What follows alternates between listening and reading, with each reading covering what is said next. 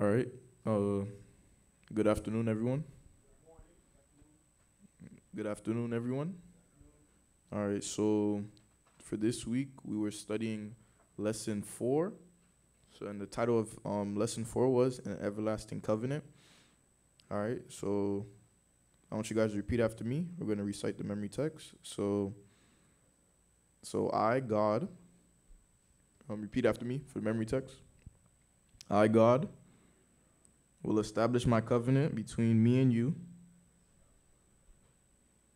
and your descendants after you throughout their generations for an everlasting covenant to be God to you and to your descendants after you. All right, so I'm gonna do like a little quick recap of this week's lesson. So basically, just like the title said, it's basically talking about the different covenants that God gave to His people, and also the significance of different names that were in the Bible. All right, so we're gonna basically like read over Sunday's lesson. We're gonna go through each and every one of them. Oh yeah, yeah. We're gonna read over them, go through each and every one of them. And before we start, we're gonna do a quick word of prayer. All right, bow your heads, close your eyes. Dear most kind and gracious Father, thank you for this wonderful Sabbath morning that you've given us, Lord. Thank you for allowing us to be able to congregate here, Lord, and for the ones that weren't able to be here, Lord, allowing them to be able to be at home to listen to the service, Lord. Lord, please, actually, please bless us. Please help us throughout the lesson, Lord. Anything that's coming out of my mouth is not coming directly from me, but it's coming from you, Lord. I'd like to please ask that you please allow each and every individual in here to gain something from this lesson, and also the individuals that are watching, Lord, to gain something from the lesson, Lord, so that they may increase their knowledge about you, Lord. I'd like to please ask that you please continue to be with the rest of the service, Lord. In the name of Jesus, I pray, amen.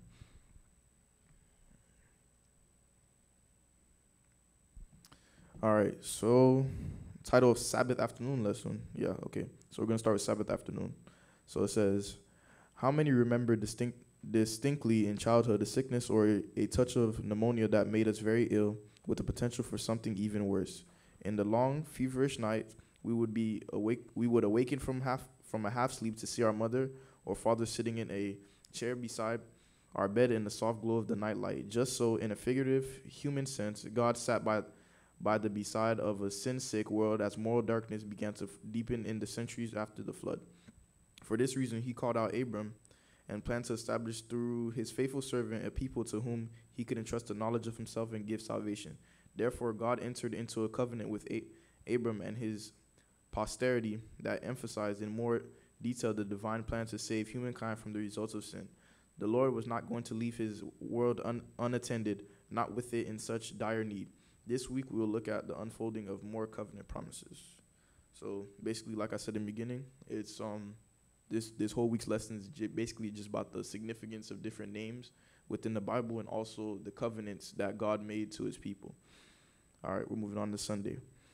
All right, Sunday's lesson was titled Yahweh and the Abrahamic Covenant. Okay, so names can sometimes be like trademarks. They become so closely associated in our minds with certain characteristics that when we hear the name, we immediately recall these traits. What traits come to mind, for instance, when you think of these names? Albert Einstein, Martin Luther King Jr., Gandhi, or Dorcas. Each one is associated with certain characteristics and ideals. During Bible times, people of the Near East attach great importance to the meaning of names.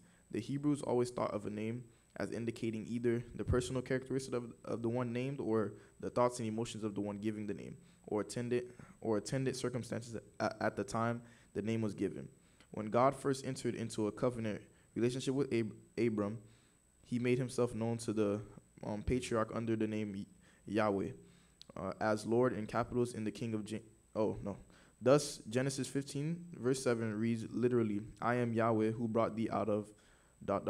And the name Yahweh, though appearing 6,828 times in the Old Testament, it is somewhat shrouded in mystery. It seems to be a form of the verb haya, to be, in which case it would mean the eternal one, the existing one, the self-existing one, the self-sufficient one, or the one who lives eternally.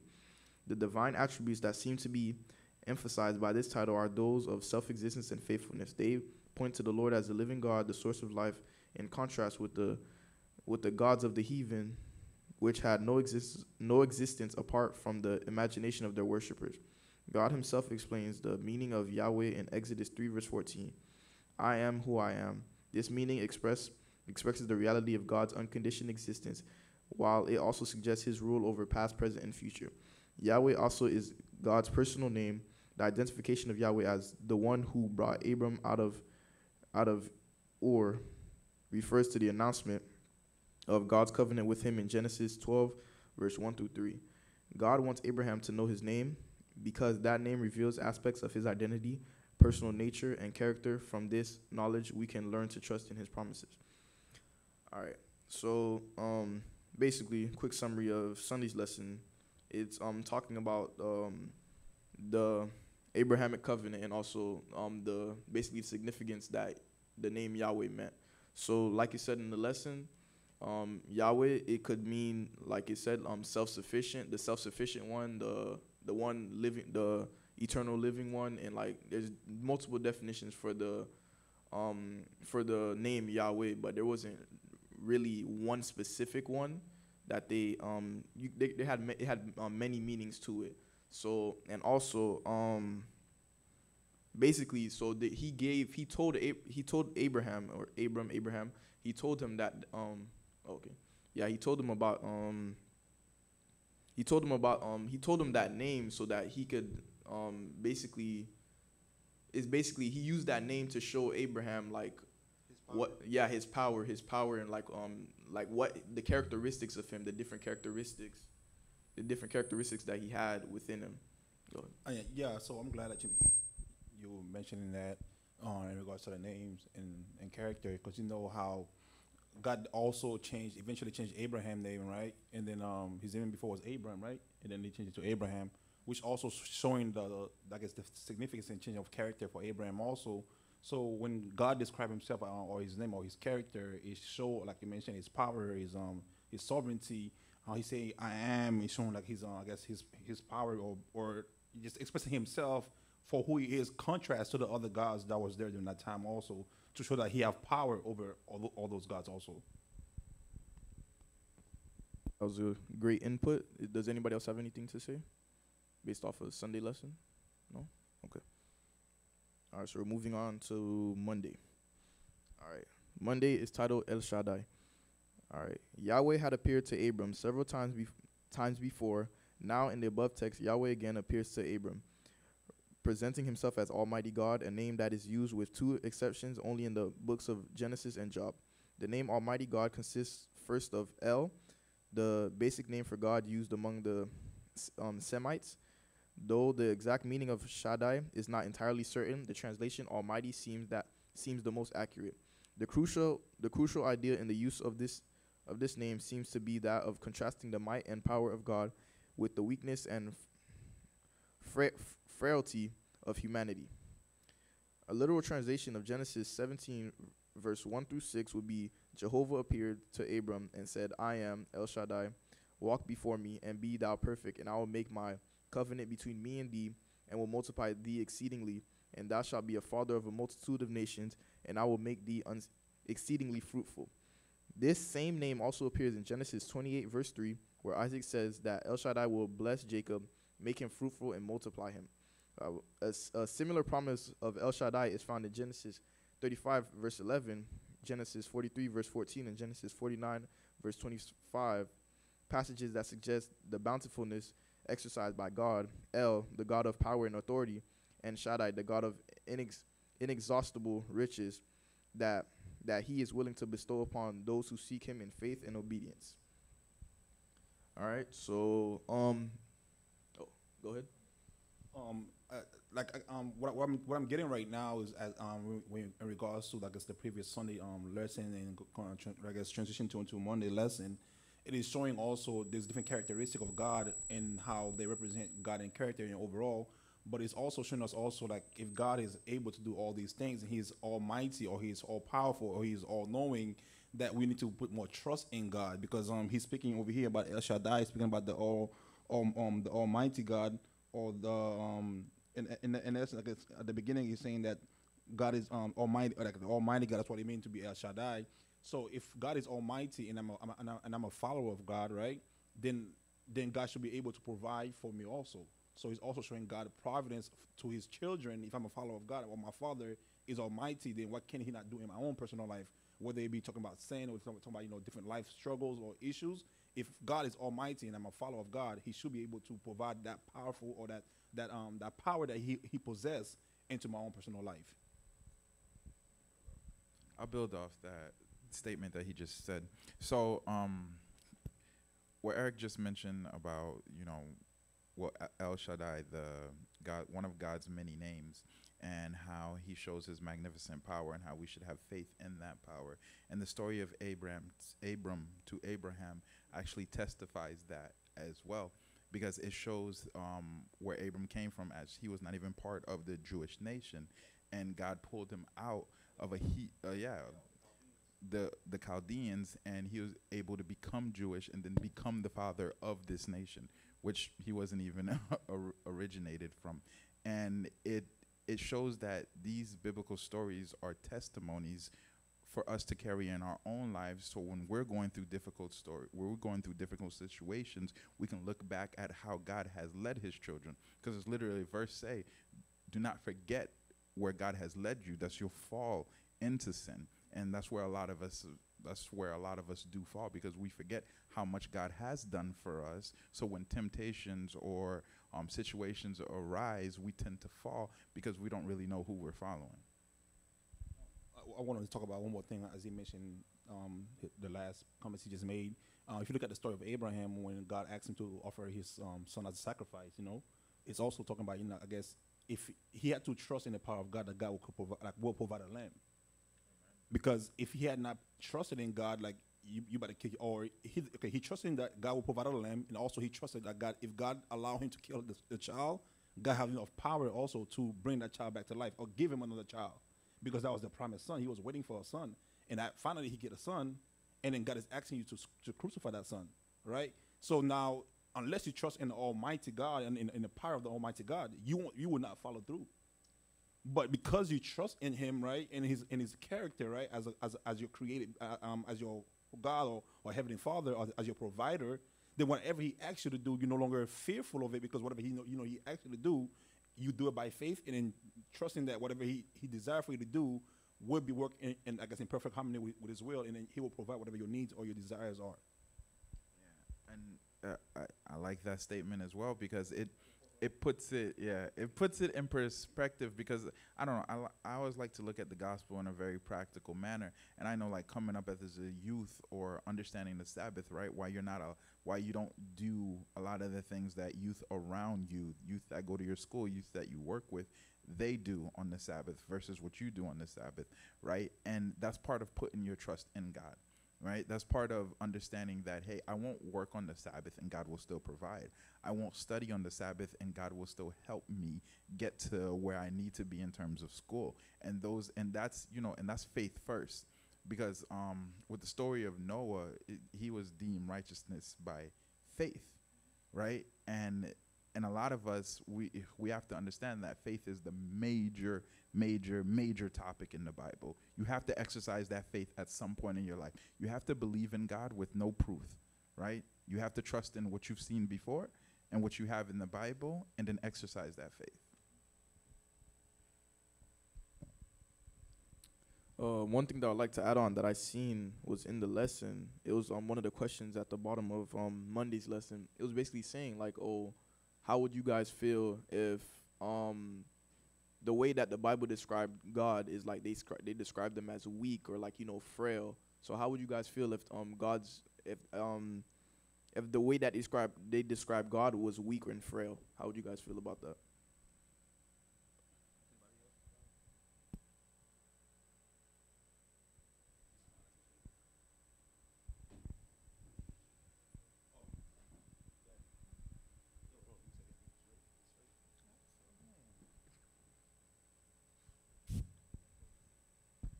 Oh yeah, I wanted to make a comment before. So the title of the lesson, it says Everlasting Covenant, and the memory text, Genesis 17:17, it says, I, God, will establish my covenant between me and you and your Abraham and your descendants after you throughout their generations for an everlasting covenant to be God to you and to your descendants. So here, for me, God is saying, I want to establish a covenant with you that I am your God, right?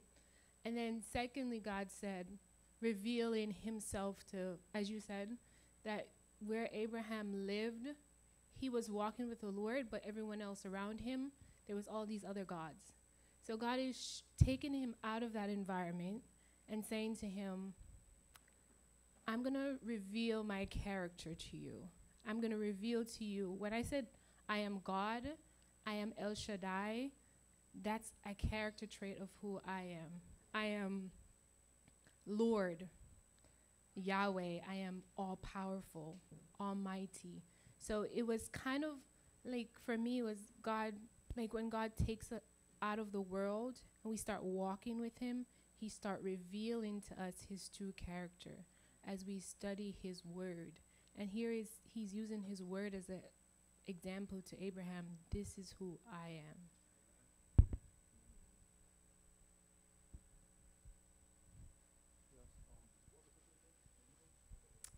Oh yeah, the question was, how would you guys feel if the Bible described God as frail and weak? Well, I'll say, well, thank God that the Bible doesn't describe God that way. But in a way, we do get challenged like that in real life. We do get challenged from people that necessarily does not have a relationship with God, who will come to you and bring up in the moment very valid points to, hey, why would God allow this? Like one of the biggest things you hear, if God is so loving, why is there evil? Right? And these are questions that Christian pundits and Christians apologetics go hundreds of years trying to answer, right? And that's where the faith come in, because there's certain things that you won't be able to answer with God, right? And there'll be certain things where you just have to exercise your faith, even if no one else did.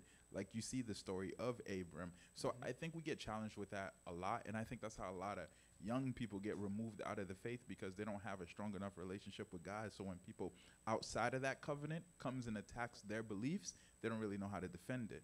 And that's why it's important to stay in your word, study with God earnestly in prayer. Prayer is extremely important. I think there's a characteristic of God that could appear as if it's frail and weak. If you look at the way that the Pharisees or the children of Israel, the Jews, perceived God to be when he came, right? Jesus Christ when he came. And then they seen that, okay, they was under the yoke of the Romans, but this guy comes saying he's a Messiah, but then he's being beaten, right? And he's being persecuted, and then he's being spat upon, and he's being mocked, and then he'd allow himself to go to the cross and be crucified. And if you look at that don't show power, right? Because in the human eyes, if somebody could do all these things to you, I mean, you're weaker than them, right? But then it show you based on the Bible, as we're reading those texts, it's talking about the Almighty God. I guess his character, right? Those things are outside of his character, because he knew he had a special mission to accomplish, right? And by doing these things, right, he exposed sin, right? And he exposed Satan for who he truly is. And then as a result, he was able to gain victory at the cross, because he did no sin, right? And then pretty much whatever they did to him was contrary to God, or was not needful, because he was not a sinner for him to deserve these things. And that's the reason why he was able to be raised from the dead. So in I guess in the human perspective or the human eyes, it could appear as if God is weak, because if they look at the stories and just read that this guy allowed all these things to happen to him, that okay, then he must be weak, right? But really, if you look at his character, he's not weak based on character. And I'd like to add one more thing to that. So, just like our brother Emmanuel said, I like that the Bible doesn't describe God as weak, like for the most part. The reasons being is because if it were to show God as a weak person, a lot of people out here wouldn't be. I mean, there is people out here that are not, believing in God and are not. They don't put their faith within God. But like hopefully for the majority of us in this church right now, we have a strong faith and strong relationship with God because of how the way the Bible describes him. Because somebody like that, like you can't find there's only one, he's only one God. There's only one person that could be as perfect as how God is. And the things that God has done for us, even today and back then, like it shows us, like, okay, yeah, like this person is legit. Like, you know, like this is the person that I should be following. This is the person I should be following. This is the route that I should take within my life, and I should follow within his footsteps because he's perfect. He knows everything. He knows, like, his path is never wrong. That's what I wanted to add to that. All right, so we're going to move to Tuesday. Yeah, Tuesday. All right, so it's titled From Abram to Abraham. All right, though the names of God come with spiritual and theological significance, such usage does not end with God alone. Names of people in the ancient Near East were not just meaningless forms of identification as often they are to us. To name a girl Mary or Susie does not make much of a difference today. For the ancient Semites, however, human names came heavy laden with spiritual significance. All Semitic names of people have meaning and usually consist of a phrase or short sentence comprised of a wish or an expression of gratitude on the part of the parents. For example, Daniel means God is my judge. Joel means Yahweh is God. Nathan means gift of God. Because of the significance attached to names would often be changed to reflect a radical change in someone's life and circumstances. In one sense, however, it is not that hard even for modern minds to understand the significance of what a person is called. There are subtle and at times not so subtle effects. If someone is constantly called stupid or ugly, and if those are the appellations used for them all the time by a lot of people, sooner or later those names could have an impact on how the person views him or herself. In the same way, by giving people certain names or changing their names, it seems possible to influence how they would view themselves and thus influence how they would act. With this in mind, it is not so hard to understand why God would want to change Abram to Abraham. Abram means father is exalted. God changed it to Abraham, which means father of a multitude. When you look at the covenant promise in which God says, I will make you exceedingly fruitful, and I will make nations of you, and kings shall come forth from you. The name change makes more sense. Perhaps it was God's way of helping Abraham trust in the covenant promise, which was being made to a 99-year-old man married to an old woman who had until this time been barren. In short, God did it to help increase Abraham's faith in God's promise to him. So does anybody else have anything to add to that?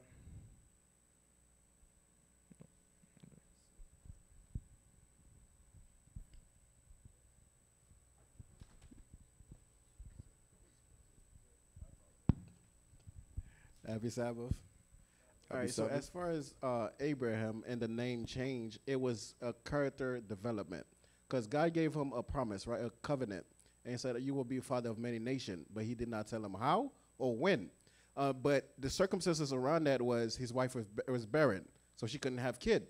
So in order to be a father of many nations, he had to come out of your seeds or out of your children, your offsprings. So in a way, it kind of compares self-righteousness and Christ's righteousness, right? With Christ's righteousness, we have to wait upon it, but self-righteousness is going about it, doing what God already told you he's going to do, and on his behalf, right?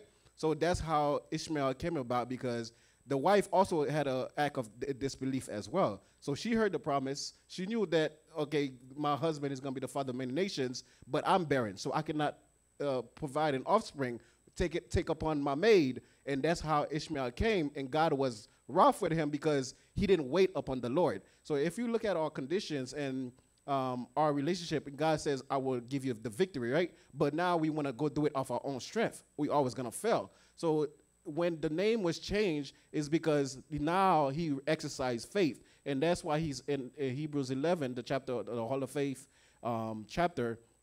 So in that perspective, that's how I look at the name change. Yeah, he overcame his lack of faith, because we only could please God with faith. It is impossible to please God without faith.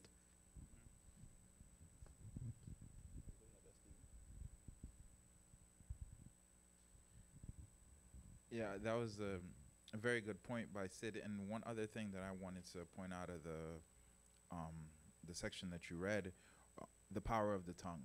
When you tend to call people by a certain name, what we don't understand is when you say it enough, it goes out and form that person. So the person starts to kind of see themselves as what they're being called.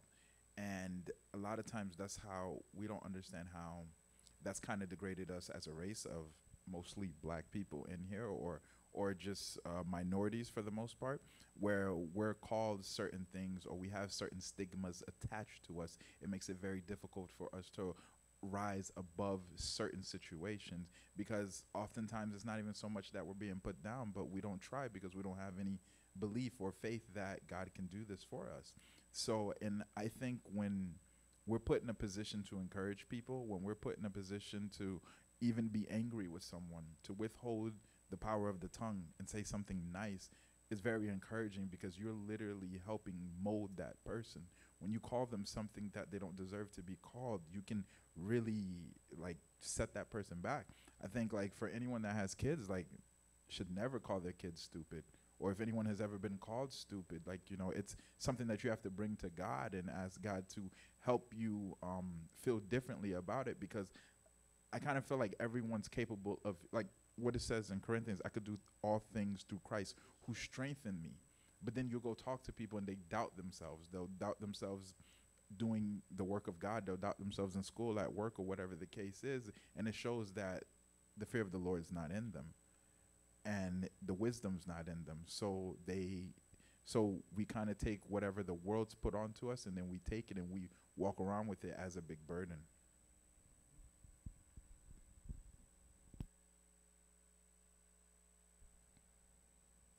All right, great points by our brother Sid and brother Emmanuel. All right, so now we're moving to Wednesday's lesson, which is titled Covenant Stages. Okay. In those two verses, the first stage of God's covenant promise to Abram is revealed. God approached Abram, gave him a command, and then made him a promise. The approach expresses God's gracious election of Abram to be the first major figure of his special covenant of grace. The command involves the test of total trust in God. The promise, though made specifically to Abram's descendants, ultimately includes a promise to the whole human race. In the solemn ritual of the second stage, the Lord appeared to Abram and passed between the carefully arranged pieces of animals. Each of the three animals was slaughtered and divided, and the two halves were placed one against the other, with a space between. The birds were killed but not divided. Those entering into the covenant were to walk between the divided pieces, symbolically vowing perpetual obedience to the provision thus solemnly agreed upon. The meaning of the name Abraham underscores God's desire and design to save all peoples. The many nations would include both Jews and Gentiles. The New Testament makes it abundantly clear that the true descendant of Abraham are those who have the faith of Abraham and who trust in the merits of the promised Messiah. Thus, as far back as Abraham, the Lord's intentions was to save as many human beings as he could, whatever nations they lived in. No doubt it's no different today. All right, so basically what I got from this is that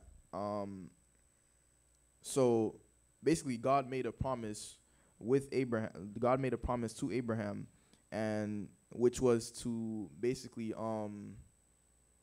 he's doing everything that he can to save all people.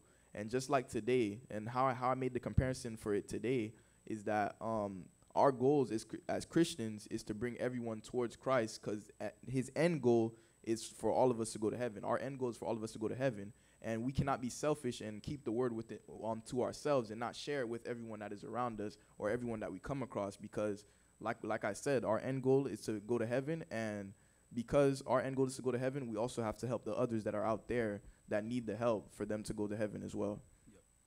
I'm gonna piggyback off what you said and also what Sid mentioned earlier in regards to Abraham. I think the story of Abraham pretty much highlight the whole gospel in a sense.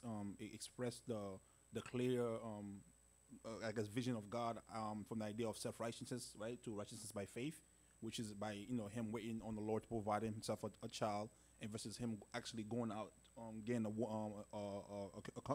concubine to provide himself as his own son, right?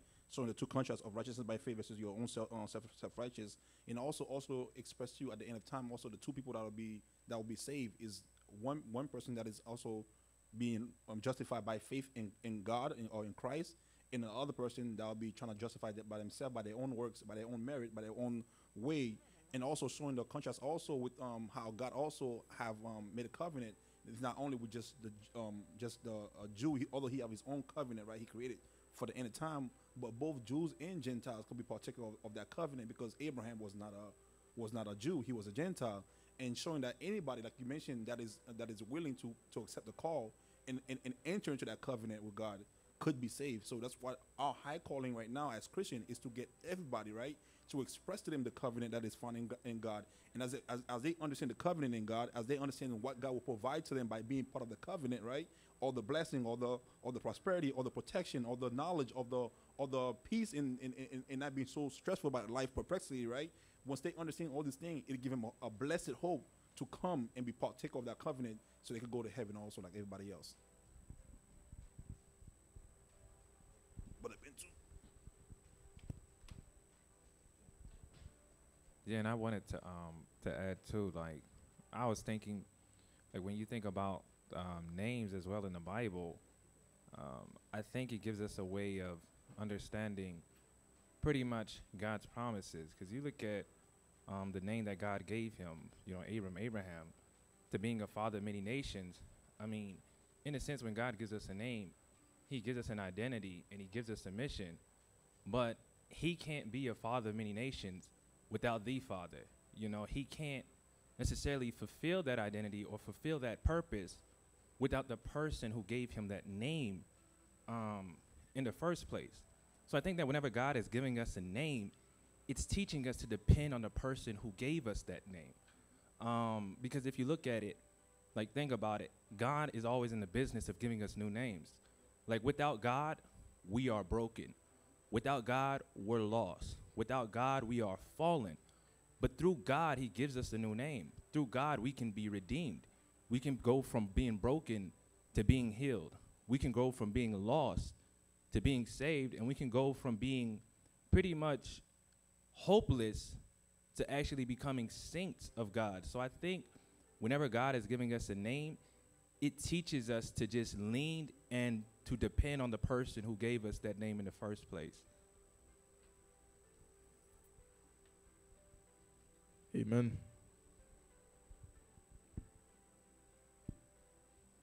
All right, so does anybody else have anything else to add? No, no. Okay. All right, so we're going to move to Thursday, which is covenant obligations. All right, it says, as we have seen so far, the covenant is always a covenant of grace, of God doing for us what we could never do for ourselves. There is no exception in the covenant with Abraham. In his grace, God has chosen Abraham as his instrument to assist in proclaiming the plan of salvation to the world. God's fulfillment of his covenant promises was, however, linked to Abraham's willingness to do righteously and to obey him by faith. Without that obedience on Abraham's part, God could not use him. Genesis 18 verse 19 demonstrates how grace and law are related. It opens with grace. I know him, and is followed by the fact that Abraham is someone who will obey the Lord and have his family obey as well. Faith and works then appears here in close union as they must. The blessing of the covenant could not be enjoyed or maintained unless certain conditions were met by the beneficiaries. Though the conditions were not needed to establish the covenant, meeting them was to be the response of love, faith, and obedience. It was to be the manifestation of a relationship between humankind and God. Obedience was the means by which God could fulfill his covenant promises to the people. Covenant breaking through disobedience is unfaithfulness to an established relationship. When the covenant is broken, what is broken is not the condition of bestowal, but the condition of fulfillment. All right. So one thing that I got from this is that basically you're to basically build that covenant with God is for you to have faith in him and to also, you know, obey his laws, obey his commandments, and basically walk in the footsteps of God. That is the way that all of us here today, and also the people that are out there, for us to fulfill that covenant with God, is for us to be able to read his word, and everything that the Bible says about him, everything that the Bible says about how we should live, we should obey those things and follow within his footsteps, so that we may be able to fulfill the covenant that he bestowed upon Abraham, which is also bestowed upon us. So does anybody else anything to add to that? No.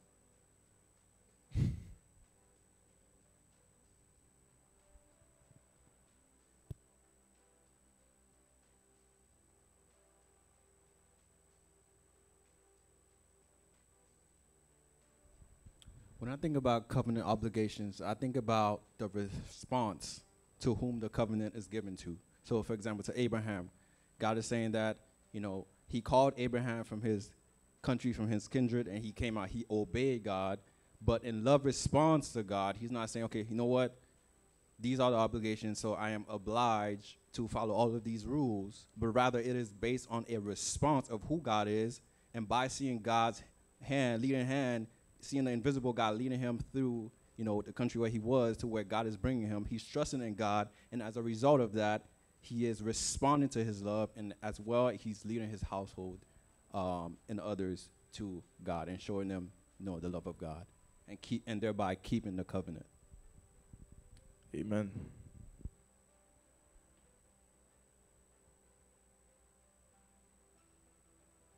All right, so we're moving to Friday. I'm just gonna go straight to the questions. All right, so it says, let me see, it's 2 questions. Okay. So the first question is, discuss the relationship between faith and works. Can there be one without the other? If not, why not? Does anybody have an answer to that question?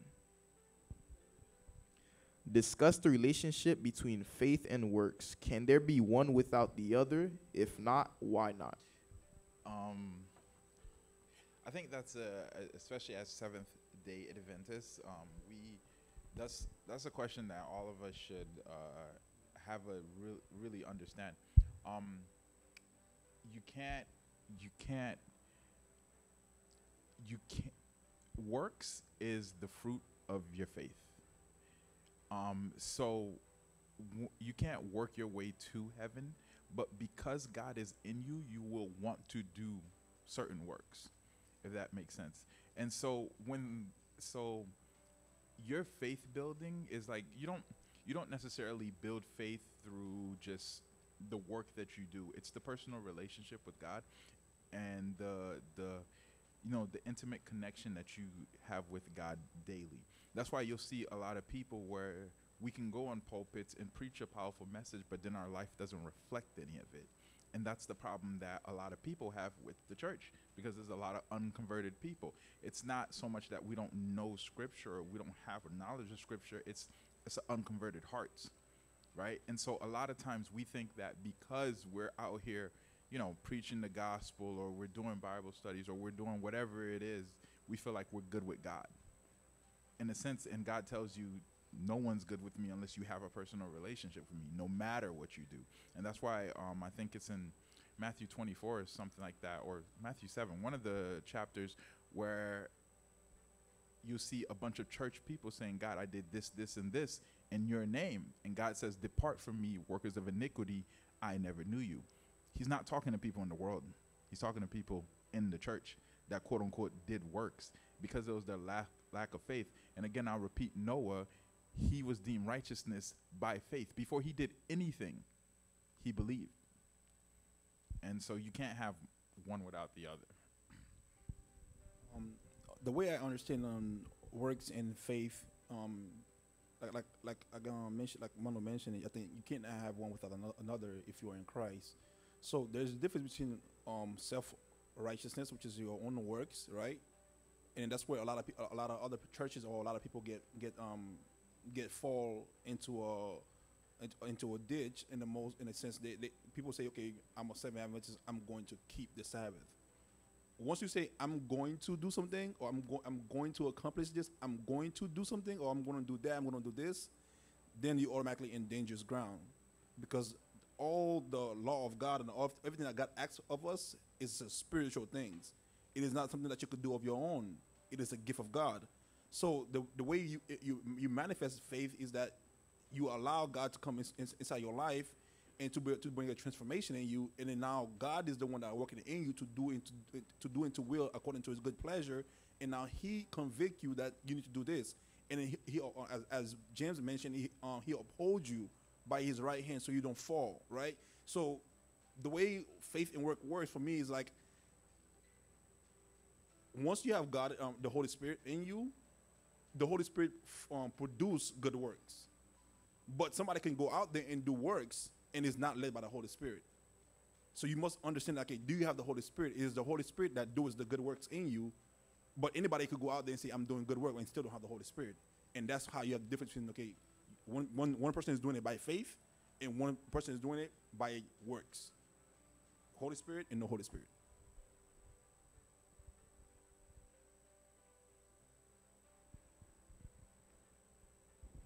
All right, so that's a very good question, and James too speak greatly about faith and works. Kind of want to touch up on the Pharisees and Romans 9 verse 31 and 32. Says, "But Israel, which follow after the law of righteousness, have not attained to the law of righteousness.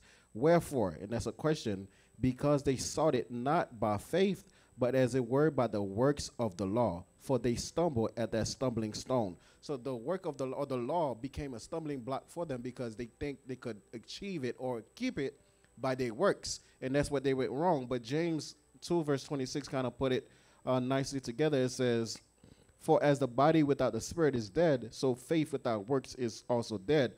First, we begin with faith, because our works it's pretty much filthy rags. It don't mean nothing with Christ. But because of the faith you have in Christ, your works will testify of that. Amen. Amen. All right, so I'm looking at question 2. So I just want to basically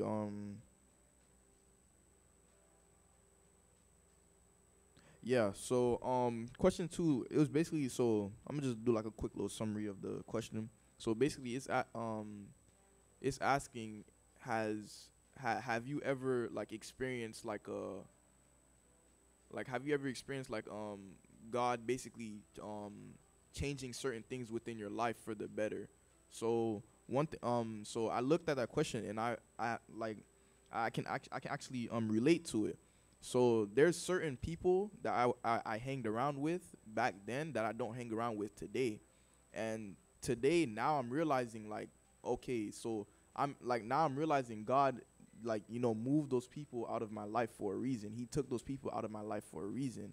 So like today, today I don't have like many friends. Like back then I would have a lot of people that I would call my friends, but now I'm like, selective on who I consider a friend and who I consider, like, who I associate myself with, because there's certain people out here, like, they're just not certain people. So like I would always be like the person to put people over myself. Like I would always put the concern of other people and like their well-being over my own well-being and myself. And I realized that some people, no matter how much you try to help them, I can't help them myself. The only person that could help them at the end of the day is God. Because I would try my best to like help them through like rough situations and certain things like that, but they'll just continue to go right back to the same things that they were doing. And God basically eliminated those people from my life, not because I realized that He eliminated those people from my life because they were being detrimental to my own health and well-being and my mental health. Because I would sit there and worry about those people so much and not worry about myself, and I would realize, like, like my spiritual walk with God was like decreasing, like everything, like my mental health was decreasing, like I couldn't focus when it came to school and certain things like that. So so it's not like I don't care about those people anymore, but like God is like, okay, these people, you have to stay away from them, and like just like focus on yourself right now. Try to build yourself up, try to build yourself up and get closer to me. And like like even to this day, I'm still continuing with that journey. And honestly, I'd like to thank God for like eliminating those certain people from my life, because it's like they were like leeches. They were just leeching off of me, and like just trying to basically leeching off of me and everything, because they knew like I was like they knew I was a kind-hearted person. Like they would leech off of me and try to like take advantage of my kindness. So I like to thank God for allowing me to remove myself from those people, and for me to and thank him for me being in the position that I am today. All right. So does anybody else have anything to add?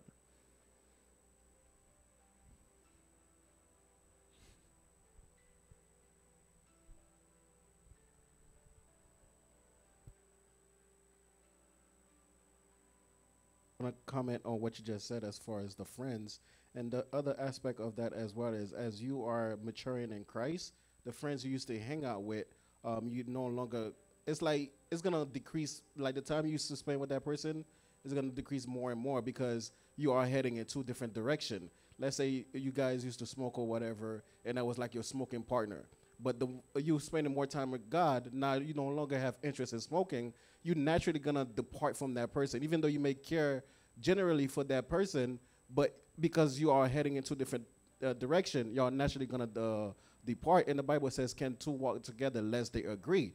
So a lot of time, majority of us, where we used to be is not where we are now. So the friends we used to have, we don't have them no more. And that's a blessing because let's say you still have the friends that you grew up with and that you used to do the same thing with. It kind of tells you the spiritual life of are you still kind of living a lukewarm life? Are you still entertaining the same smoking habit even though you profess to be Christ? So these guys, because I remember when I got serious with Christ, the people I used to go out with, they are no longer here. Like I still care for them, and eventually I still want to witness to them, but they no longer call me because they know that these things did not interest me anymore. So you kind of find out that relationship was really fickle. It was not really a true relationship because it was only built on what you had in common.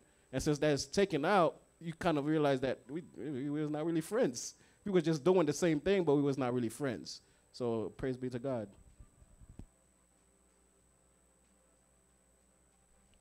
Amen.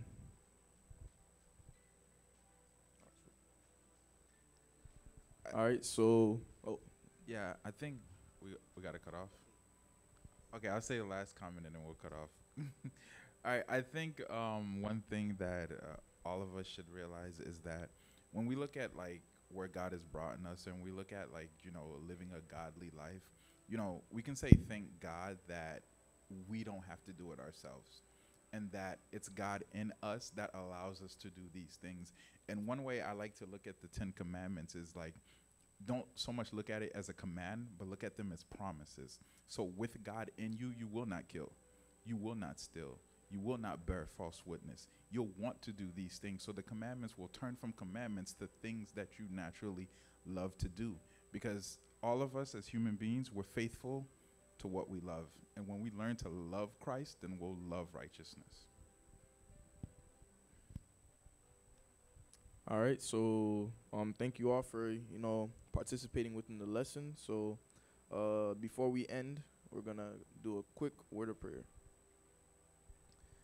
Dear most kind and gracious Father, thank you once again for this wonderful Sabbath day that you've given us, Lord. Thank you for allowing us to be able to congregate here, Lord. And for the ones that weren't able to congregate here, thank you for allowing them to be able to tune in while they're at home, Lord. Lord, I please ask that you please continue to bless us, continue to be with us, Lord. Continue to, help us within our walk with you, Lord. Allow us to be able to build a close relationship with you. Allow us to be able to build a closer bond with you and understand you more each and every day, Lord, as we continue to read your word, Lord. Lord, please ask that you please allow each and every individual that is in here right now, Lord, or the ones that are listening, Lord, or even the ones that weren't here, Lord, allow them to be able to continue to build that covenant with you, Lord. Allow them to be able to continue to walk within your footsteps, Lord. Allow them to be able to continue to follow your laws. Allow them to be able to be obedient to you, Lord, so that we may be able to spread the gospel with each and every person that we come across, with our community, with the people within our workplaces, Lord, with the people that we associate ourselves with, Lord. Lord, please ask you, please continue to be with us, guide and protect us. Peace forgive us for our sins. In the name of Jesus, I pray. Amen.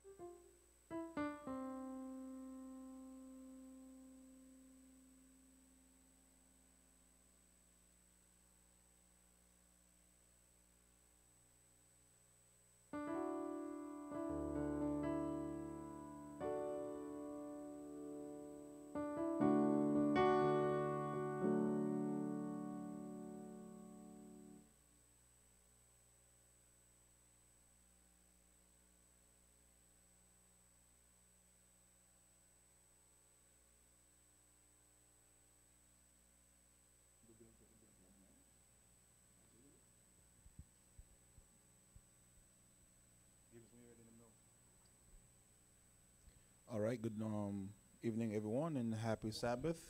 And we were going to transition to our song service this morning or this afternoon. We ask that everybody please participate in a song service and please sing along with us. And please, I don't want to see no hush mouth and looking faces. I want to see some more moving mouths and active, active people today. No, it's not a show. So let us sing along. We will do our first hymn. It will be number 487. I come to the garden alone. Number 487.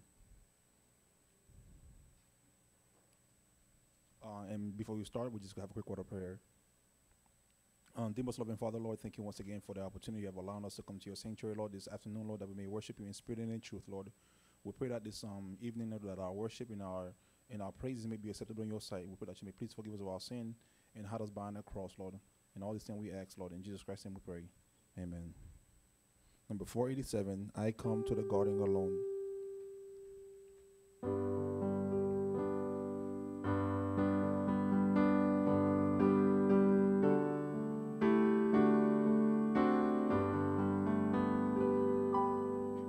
I come to the garden alone while the dew is still on the roses,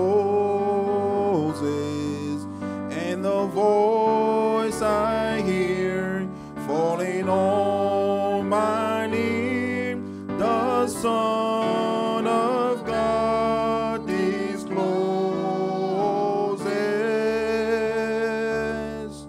and he walks with me, and he talks with me, and he tells me that I am his own, and the joy we share as we tarry there, none others has ever known. He speaks, and the sound of his voice is so sweet, the bird hush their singing, and the melody that he gave to me within my heart is ringing,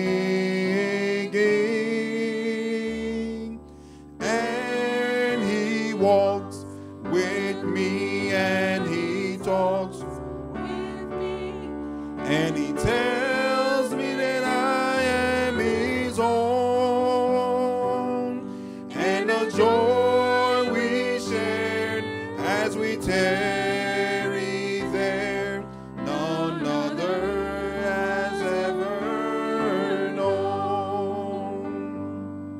I stayed in the garden with him, though the night around me be falling, but he bids me go through the voice of woe. His voice to me is calling, and he walks with me, and he talks with me, and he tells me that I am his own, and the joy we shared as we tarry there, none other has ever known. Amen. Our next song would be number 301. 301, Nearer, Still Nearer. Number 301, Nearer, Still Nearer.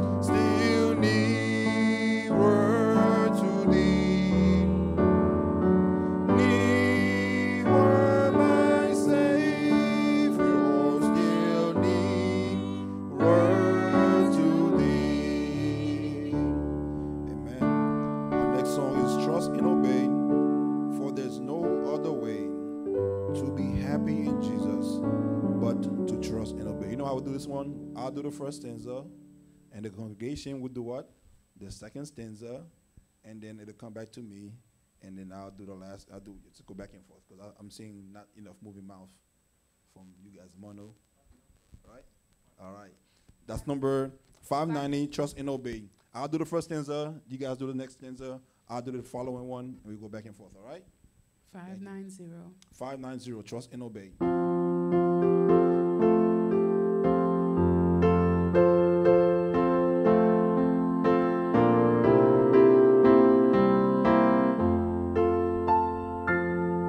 When we walk with the Lord in the light of His word, what a glory He shed on our way. While we do His good will, He abide with us still, and with all who will trust and obey. Trust and obey, for there's no other way to be happy in Jesus, but to trust and obey.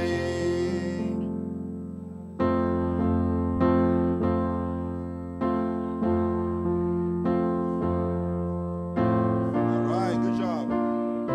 It always, man.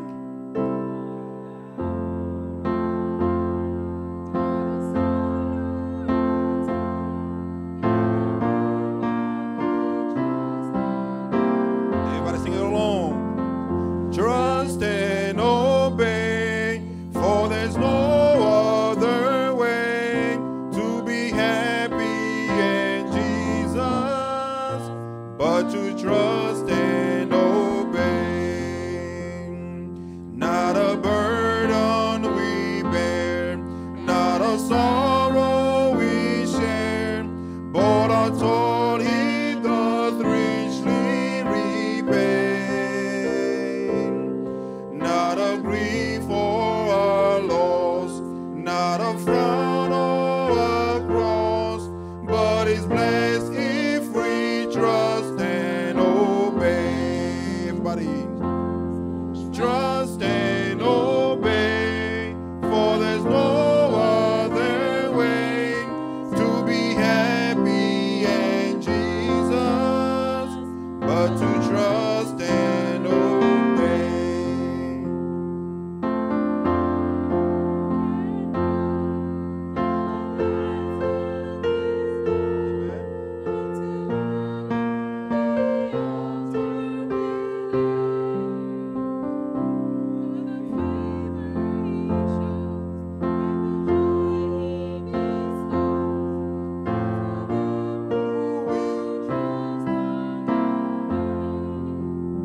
Trust and obey, for there's no other way to be happy in Jesus, but to trust and obey. Let's sing it together. Then in fellowship sweet, we will sit at His feet, or we'll walk by His side in the way. What He say we will do, where He send we will go. Never fear, only trust and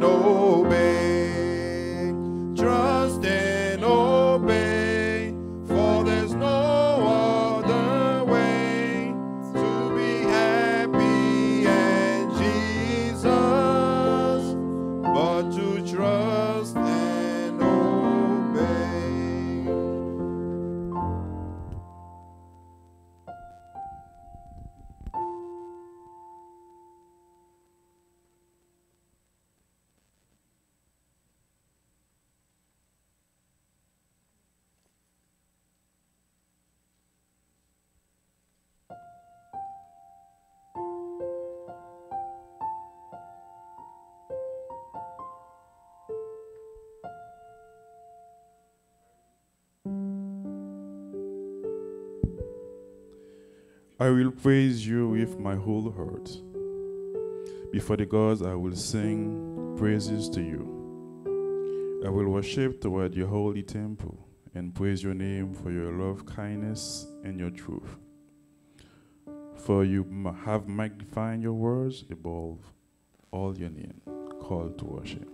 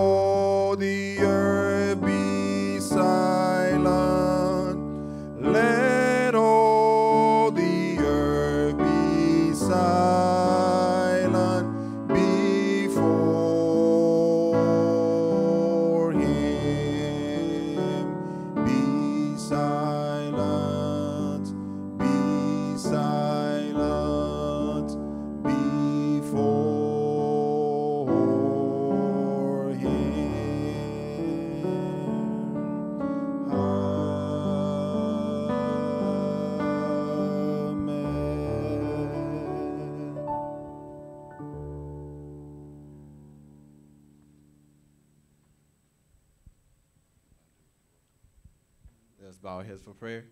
Dear most kind Heavenly Father, on this Sabbath day, Lord, we invite your presence. Lord, we know that today that you have in store for us a blessing. So we pray, oh Lord, that as we worship you in spirit and in truth, oh Lord, that you will come into our hearts, oh Lord, and that you will open our minds so that we might be impressed by your spirit. Forgive us for where we have fallen. Thank you for bringing us to another Sabbath day. In Jesus' name we pray.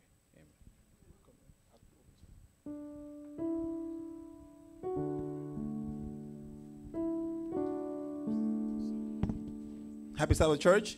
Okay, I'm going to try this one more time. Happy Sabbath, church. All right. Are you guys happy to be in the house of the Lord this morning or this afternoon? All right. So we want to say welcome to the house of the Lord. I know this is a routine for us. We see each other every Sabbath. But we want to say thank you guys for continuing coming in service, for participating with us, for coming to hear the word of God, where all the other churches are closed because people are scared of coronavirus. But you have taken the time out to come week in and week out to come to the sanctuary that we may worship in spirit and truth.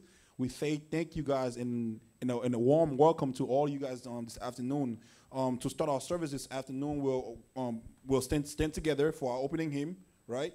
Our opening hymn is number. Give me 1 second and get you the number for the opening hymn. Our opening hymn is number 295, Chief of Sinners.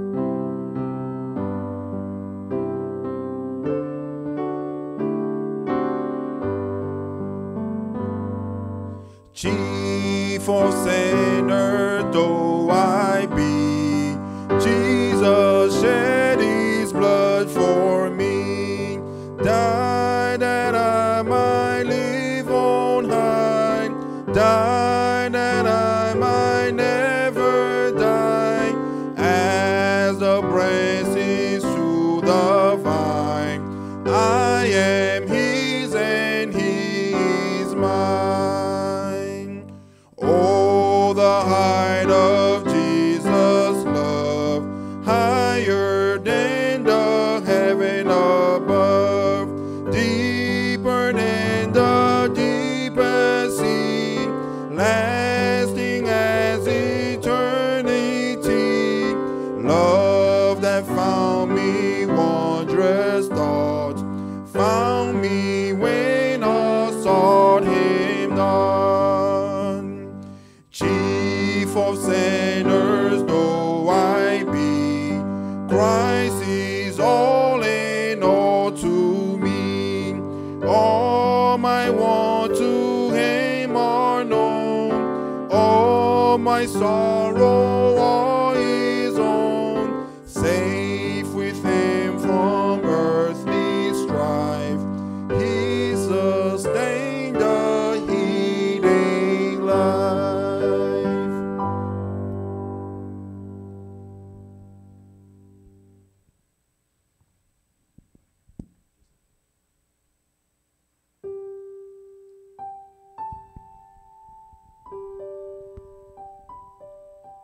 Good evening and happy Sabbath Church family. May you please kneel down.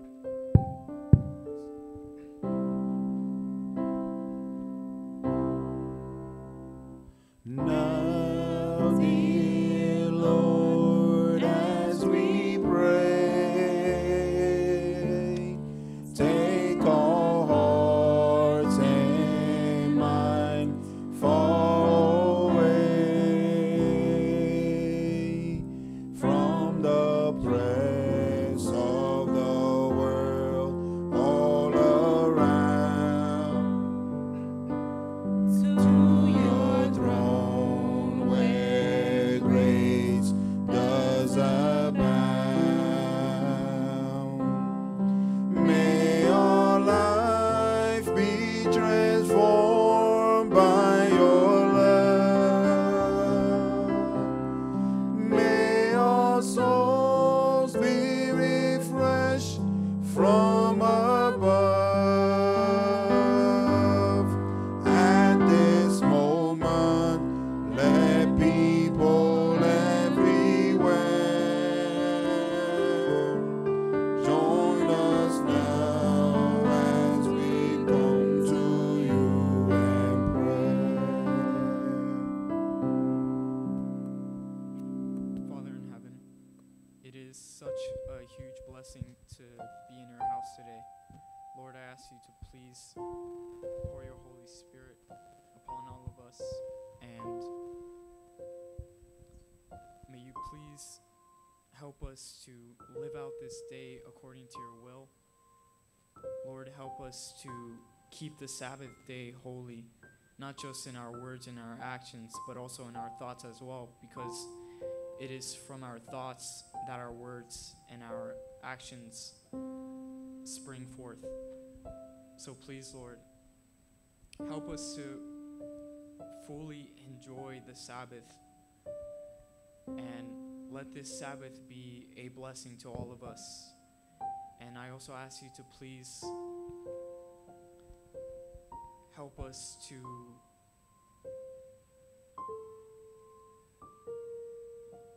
continue to grow spiritually. Lord, we need you more in our lives, so please draw us closer to you. And may we be a shining light in this world of darkness. Lord, there are many souls out there that need to be saved.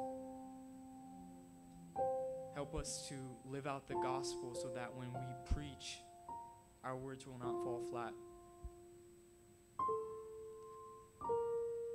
And so we thank you, Lord, for who you are. We thank you for all the things that you have done for us. We thank you for all the blessings you have given to us, even though we don't deserve it. And we ask you to please continue to be with us. And so, Lord, keep us from sin so that we may be free from pain. And in the end, let your will for each and every one of our lives be done. Nothing more, nothing less, nothing else. I ask this in the matchless name of Jesus Christ. Amen. May our life be transformed by your love. May our souls be refreshed from above. At this moment, let people everywhere join us now as we come to you and pray.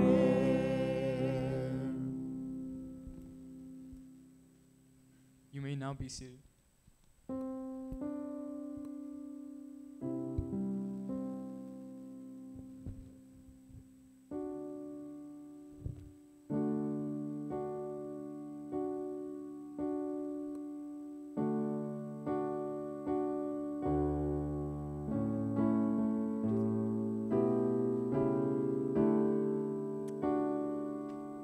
I'm back again. So right now is a time for tithe and offering. I know it's very informal, but if you are watching online or if you're in person, if you want to give your tithe and offering, we encourage you guys to continue to give your tithe and offering. You could go online and if you're watching online, you will see the thing on the bottom of the screen for the Cash App or I guess the Zelle where you could send your tithe and offering. Or if you want to send it in person, you can come to the church, stop by and see one of the church elders or one of the leaders in the church and give out your tithe and offering. And also, if you're in person, you want to give a tithe and offering, you can see any one of the staff here, and then you can give your tithe and offering. We pray that you may please continue to be encouraged in doing so. Although church is not open formally, but the work still needs to be done, and the gospel still needs to be pushed forward. So whatever means God has provided to you, so use your means to further the gospel. So with that being said, if you are struggling financially or you're looking for a job, always trust that God is almighty, as we learned in our lesson this morning, that He will provide whatever the desire of your heart is. So you may trust in Him that when He provides for you whatever you desire, that you may come and give Him a blessing, the 10% that He requires of you. So with that being said, we'll just go ahead and have a quick word of prayer, and then close our tithe and offering section. Very short. Dear most Heavenly Father, Lord, we want to thank you, Lord, once again for allowing us to come to your sanctuary, Lord. As we see the need, Lord, for giving our tithe and offering, Lord, you have called us, Lord, to bring a meat into the storehouse, Lord, there may be meat in your house. So, Lord, please, Lord, bless us if we don't have financially, and if for the few of us that do have it financially, help us to be encouraged, so that when we continue to give our tithe and offering, so the gospel will continue to grow, and then people and so could be reached out there. We pray that you may please bless us, Lord, and enlarge our territory, Lord. And do for us what we cannot do for ourselves, and most importantly, Lord, forgive us of all our sins. In Jesus Christ's name we do pray. Amen.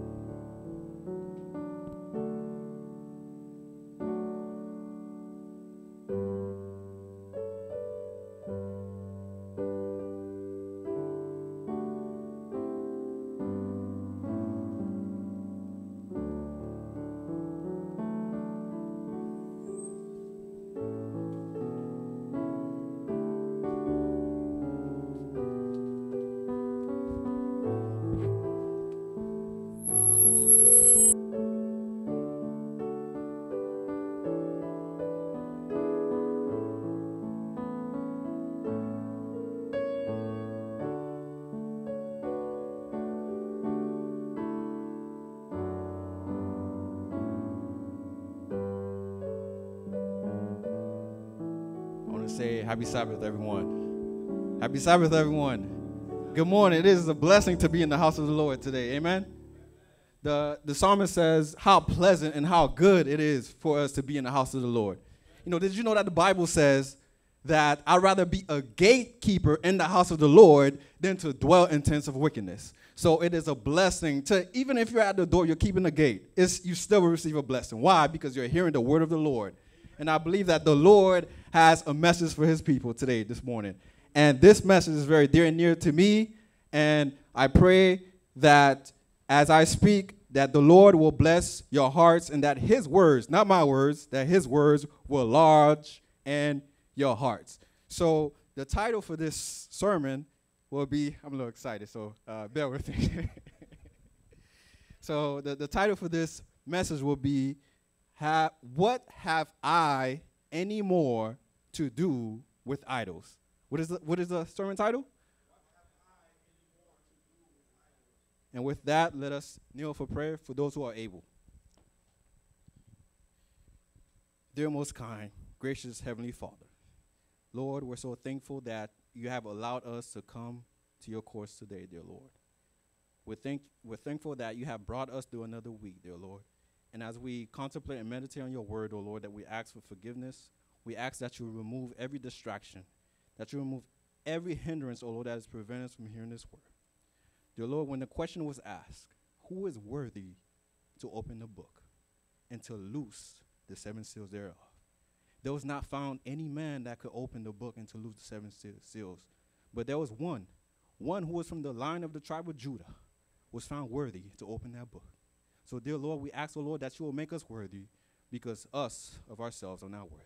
So please be with me, speak to me and through me, so that your words will find lodgment in our hearts, so that it might bear fruit and glory to your name. In Jesus' name we pray. Amen. What have I any more to do with idols? So we see that the Bible says that God is love, right? The Bible says that he that loveth not, knoweth not God, for God is love.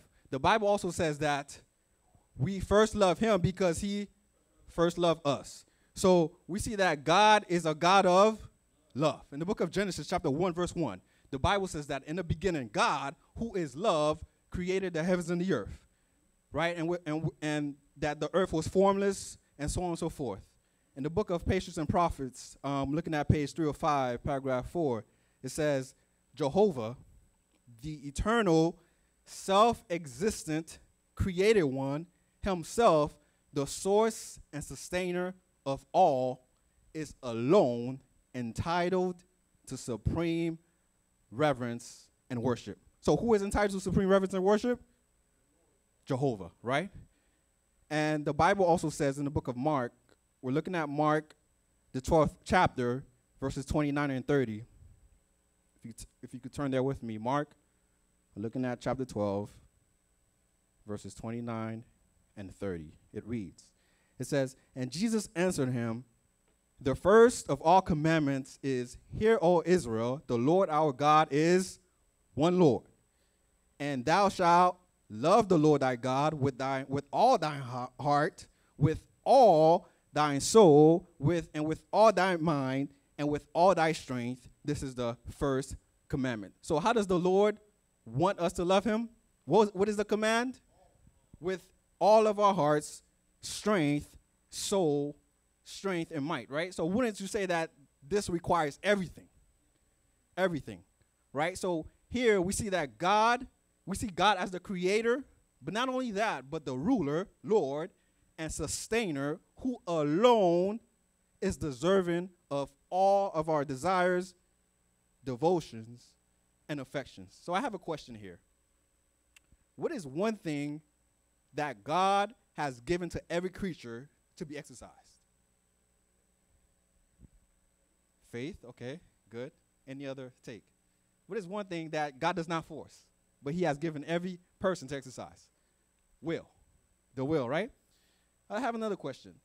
So what happens when the will is not yielded to God? It's evil, right? It's bent to destruction, right?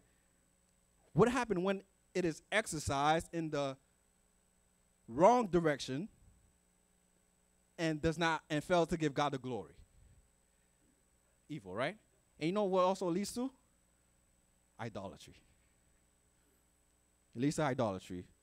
Because when the will is exercised towards God, it becomes one with God, and it carry out the purposes and the will of God in our lives. But when it is contrary, when it is at odd purposes, it leads to idolatry. So what is an idol? An idol is anything on which we set our affections, that to which we indulge in excessive and sinful attachment. Also here it says that an idol is anything which usurps, that is to take the place of, by force, if necessary, anything which usurps the place of God in the hearts of his rational creatures. Would you say God's creatures is rational? Yeah, they have a mind, right? They think, right? But the idol wants to take that away from the heart.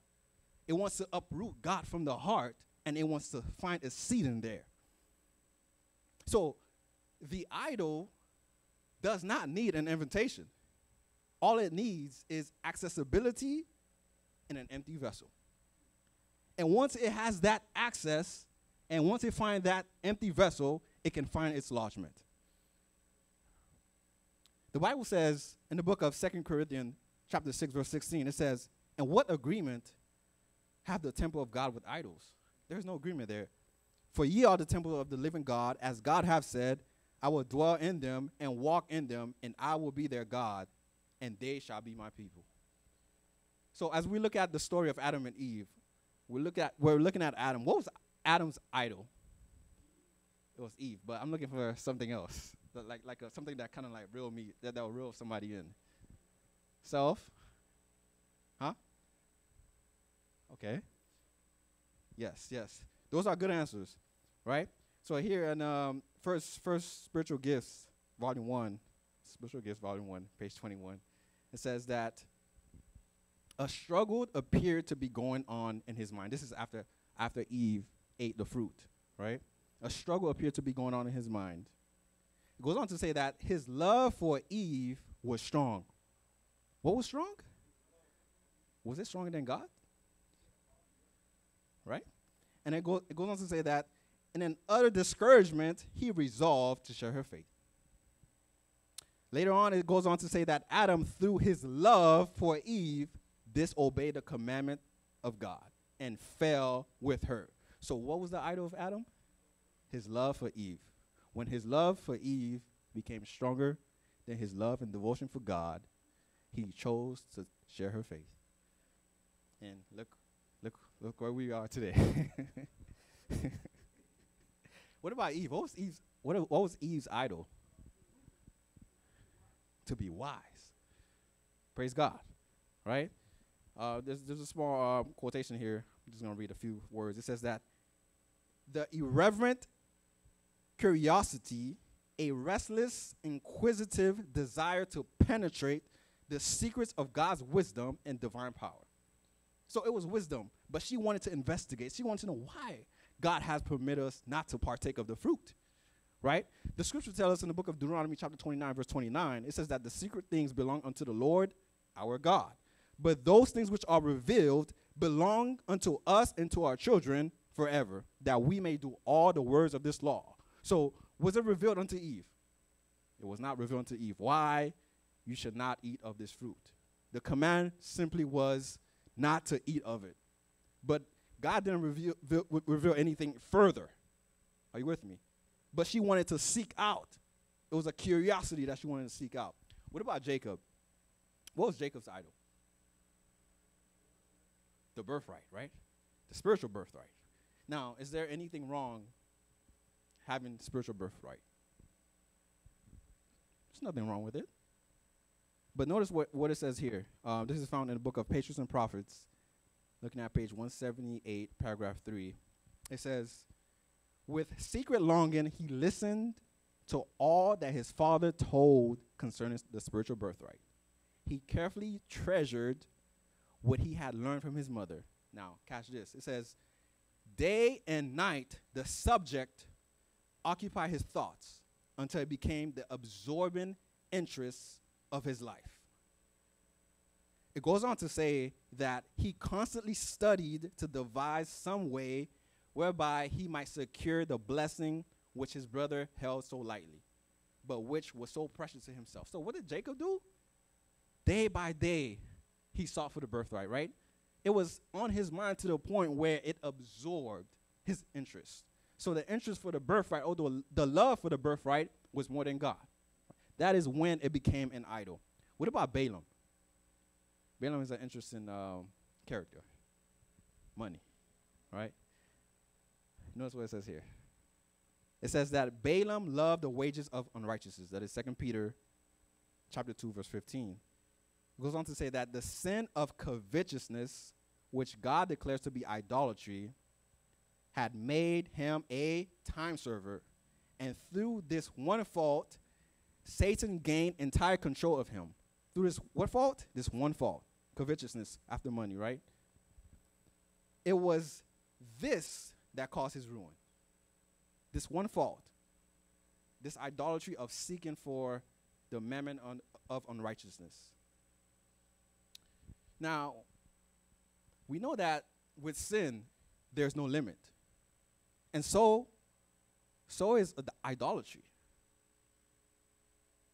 When God was establishing Israel as a nation, right? But not only as a nation, but as a church that was supposed to be incorporated under the government of God, one of the first things that he told them to do not look at the other nations around you, what they're all doing, because they're making a similitude or a false representation of a deity. And through that, they were seeking to resemble the deity and thereby give homage and worship. So God told them not to do that. And we see here that through the idolatrous practices, the people, they became so corrupt that it led them to demonism. And that's the ritual of sacrificial killing of their own little children. So Israel went from worshiping graven images as they was looking at the other nations around them, and they went further and further into apostasy and idolatry to the point where they even sacrificed their children to pass through the fire. And that's how much idolatry could get you into. The Bible says in the book of Psalms 135, Psalms 135, verse 15 through 18. I'll just summarize it. Psalms 135, 15 through 18. So here it's talking about the idols of the heathen, right? It's saying that they're mute, they're blind, they're deaf, they cannot handle, right? And then verse 18 says that they that make them are like unto them. So is everyone that trusted in them. So those who make the graven images and their idols, right? Who do they go to? They go to their idols, right? And it was known that those who practice idolatry, they were seeking for not only for spiritual benefit, but also for physical benefits, right? So they would depend on their idols. They would go to their idols where they would erect different statues or whatever. They would erect that and they would worship them, right? So they depend on their idols for their tillage of the land, right? Not only that, but for wealth and also any and everything that has to do with life. So they depend on their idols. Now, worship was designed to transform us, but when you get into idolatry, it's about transforming God. You're saying that I'm going to make him into what I want. So rather from being changed into God's glory and image, God is being changed into the image that you have desired him to be. And so in other words, you're lowering God and you're bringing God to a lower level, to the human conception. Now, notice what it says here. There's a quotation from Patriarchs and Prophets, page 95, talking about those who lived before the flood. It says that the men of that generation were not all, in the fullest acceptation of the term, idolaters. Many professed to be worshipers of God. They claimed that their idols were representations of the deity, and that through them, the people could obtain a clearer conception of the divine being. So the same practice was being promulgated back then, right? And then it goes on to say that this class were foremost and rejecting the preaching of Noah. Through the practice of idolatry, it led them to reject the message. It goes on to say that as they endeavored to represent God by material objects, their minds were blinded to his majesty and power, and they ceased to realize the holiness of his character. And that's what it will do. Idolatry will blind you. If you continue to practice that sin or whatever that you're coveting, it's going to blind you to the point where you don't see sin in the same light or manner that God sees it.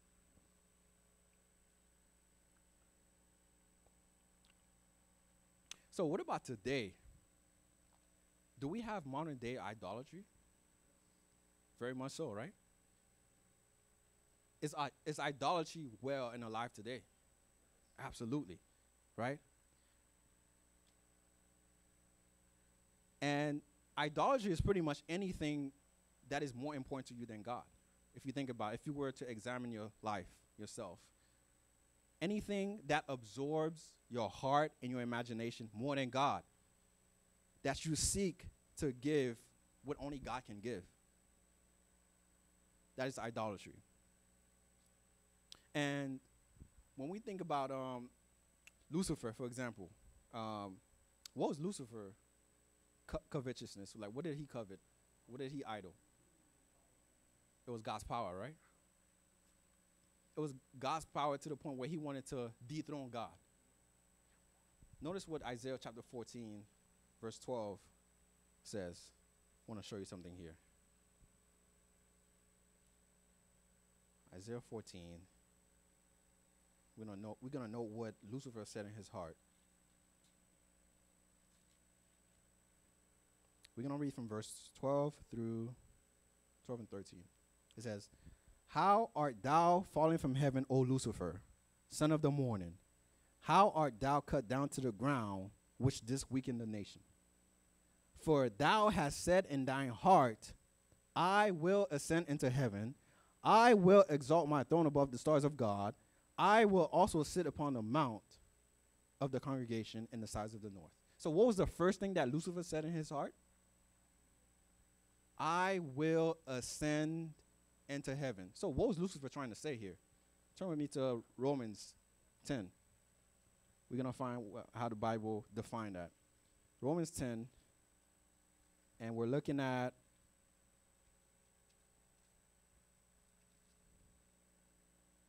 verse 6. Romans 10, verse 6. So Lucifer said, I will ascend into heaven. So what does that mean? It says, but the righteousness which is of faith speaketh on this wise. Say not in thine heart, who shall ascend into heaven? And what does that mean? That is to bring Christ down from above. So when Lucifer said, I will ascend into heaven. So he was trying to dethrone Christ. He was trying to usurp the authority of God. Because Christ lodged in the heart of every one of his creation. So he didn't only want his power, but he wanted to dethrone God to the point where he was now sitting in God's place. Have mercy. Would you imagine how that would be like? And not only that, not only did he covet or did he idol power, he also coveted himself. He idoled himself, right? His beauty, his surpassing beauty and wisdom, that was an idol to him. When he began to see how bright he was in terms of his beauty and his wisdom, he coveted that to the point where he said, look at me. Like, this couldn't be from God. This is all for myself. So we're looking at modern day idolatry. And I have listed five what is considered to be more important to us than God, which is modern day idolatry. The first one is money. How did you know that?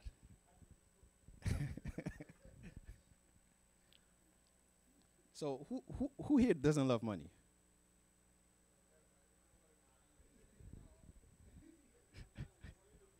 Oh, God is still working on you. Praise God, brother. So is money bad? Money's not bad, right? Because we know that money is a means that God has entrusted to us so that we can bless humanity, not ourselves, humanity. Now, money is not the problem. It is how we use what God has given us, right? It is our view of it that can become a problem. Now, the pursuit, the desire, and the love of money to the point where it leads the mind away from God, it is at that point where it becomes an idol, right? And if you think about it, in a practical sense, we go to work, we work for our wages and our paycheck, right? We're looking for the paycheck, right? We trust in the money to provide for us, to care for us, and also to protect us, and this is where it becomes a problem. And the Bible says in the book of Ecclesiastes that money answers all things, right? And I thought that was an interesting text. But as I began to look into it a little bit more deeper, I realized that money cannot buy happiness. Money does not answer the problem to depression. Money does not cannot heal an incurable disease. Right? Money is only a means that God has given unto us. But when we use it to that excess, where God all of a sudden becomes blinded, it is at that point where it pulls us away from God. For the Bible says that you cannot serve God and money. Because God is greater than money. God can supply our needs. It's just putting that simple trust and faith in him and believing that he will take us or carry us from day to day. The next one here I have is entertainment. how many of us love to be entertained? Right? Whether it's Netflix, playing video games, watching a game on TV, we just sit back.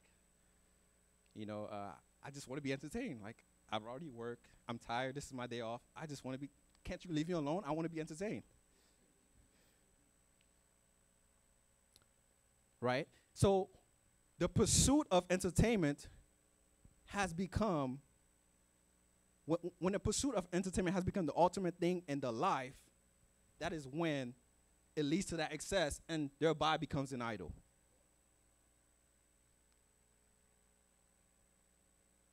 But entertainment is, it's not bad of itself, in terms of creation. Even recreation can be harmed, in some way or some fashion. And if you think about those who are living in third world countries, they wish they had some form of entertainment, because life is not easy as it is here in the Western culture.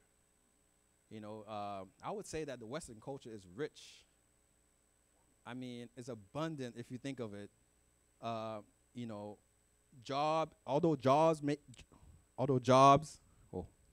Jobs may be a little bit scarce for some people. But here in the Western culture, we see that we do have opportunity whereby we can have means so that we can enjoy the things that God has given unto us. And, it's not bad, because when you read Ecclesiastes, the Bible says that, I besought all the things of this earth and saw that it is good for a man to eat, the fruits of his labor, right? To enjoy the fruits of the labor. Now, here's another one. This one may be kind of harsh, but I believe this is the second one that is in more pursuit than money. Can you guess what it is? Marriage, relationship. It deals with that. Good job. And you know what that is? Sex. So, sex might be the only idol that we pursue more than money. Well, maybe not us here, but people in the world. Praise God. We have taken that which was intended to be a gift from God, and we turn it into a God. We begin to worship the gift rather than the giver. So in many of our culture, sex is an idol that many are addicted to, right? Even in the marriage confinement, it can be used to excess. And instead of using that gift that God has given, we're simply using that to please ourselves. And if we indulge or continue to indulge in that, it can lead to excess. Sexual transmitted diseases, and so on and so forth. The list goes on and on. The next one that I have on here is, I thought about this one. Comfort. Comfort. I mean, there's nothing wrong with seeking comfort, right? If you have a loved one that passed away, you want to be comforted, right? But this is not the type of comfort. This type of comfort is where we become comfortable, right? Is where we, instead of seeking to help humanity who are suffering, we say, you know what? I want to dedicate, some time to myself, and I'm just gonna live comfortably, right? This is why we see in Laodicea. This is why the Lord spews the church out of his mouth, because they're in between. They're too comfortable. They're rich. They're luxuriant, and wealth of the scripture, whether it is wealth or the things that God has given us. And the world offer an endless amount of products that seems to be promising that would add comfort to our lives. But as a Christian, should not we live in such a manner that will help us to, become uncomfortable? Because the scripture says that all that live in Christ Jesus shall suffer persecution. you know, like in the early history of the Christian church, there was this type of comfort wasn't there, because they was fleeing from persecution. But especially here in the Western world, again, we're too comfortable. If persecution were to arise, the Bible says that by and by many will be offended. Why? Because we're not used to being uncomfortable, right? To be placed in an unfavorable position where we have to answer for our faith, or, you know, where we're tried to the point where, you know, it would make, you know, God will work upon our characters and refine us. So the call of the Christian is not to live a comfortable life. The call of a Christian is to pursue Christ Jesus and to share in his affliction. The next one that I have on here is our phones. How many of us can honestly say that when we woke up this morning that we did not touch our phones?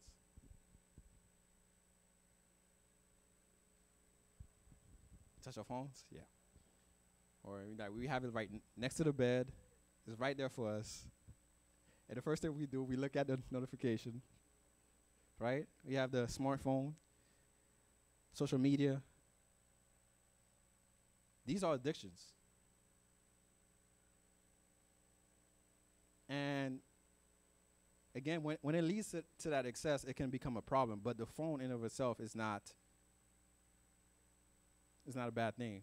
As a matter of fact, when you think about the phone, one of the things that makes it an idol is the online presence, and that is the internet. Back in my days, middle school and high school, I didn't have a phone. As a matter of fact, the first time I remember me having a phone, I was like, my goodness, I was about 21 years old. 21 years old. I didn't have a legit phone. I had an iPod. That doesn't count. Talking about a phone. So I didn't have a phone until I was like 21 years old. Yes, you cannot guess my age. Until I was 21 years old.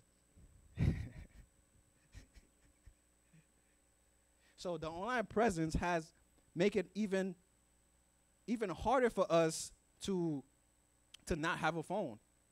I have a little nephew who is 5 years old now. I remember when he was only 2 years old, when his little legs received strength, and when he was wreaking havoc around the house. And his dad gave him a phone, and I'll tell you, this little man knows the phone in and out.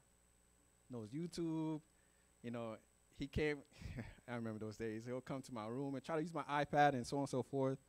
And when you try to deprive the phone away from him, he become kind of like antsy, like he just can't do without it. And imagine a little child like that having a phone from a tender age as 2 to 3 years old, and they're growing up, right? So the phone could be a world of evil, right? That's why as guardians or parents, we should be watching over our kids, nephews, nieces to make sure that it's almost impossible to stop nowadays, because they'll find ways when you're not looking to access the phone. So to many people, the world revolves around their phones. Even in social media settings, checking your news feed, how many likes you had, and so on and so forth. Why? Because you want that feeling, right, that only God can satisfy. So these things does not bring any change of heart or transformation of character, right? It leaves no room for God. We can become so absorbed in the daily round of activities that we leave no room for God and his word. And in the end, these idols, anything that we put before God, leaves us unfulfilled and empty, because we were never intended to satisfy the place of God, the place that God should occupy, or anything for these matters, in terms of that which we hold dear to the heart more than God. There's a quotation in Great Controversy, the 1888, page 622, paragraph 1. It says that We should now acquaint ourselves with God by proving his promises. Angels record every prayer that is earnest and sincere. We should rather dispense selfish gratification than neglect communion with God. Selfish gratification, our idols, that which leads to our idols, then neglect communion with God. She goes on to say that we must take time to pray. If we allow our minds to be absorbed by worldly interest, the Lord may give us time by removing from us our idols of gold, houses, and fertile lands. So even those who have houses or acres of land, that can become an idol. So what does the Lord do? He removes that from us so that we can spend time with him in prayer and the study of his word. So what would it take to give up our idols? Sacrifice, right? Sacrifice. You have to give up something that is highly valuable. Notice what it says here in spiritual gift. Spiritual SP. Page book 1. Page 48. It says, said the angel, think ye that the Father yielded up his dearly beloved Son without a struggle? No, no. It was even a struggle with the God of heaven, whether to let guilty man perish, or to give his beloved Son to die for them. You know that it was a struggle for God to give up his Son?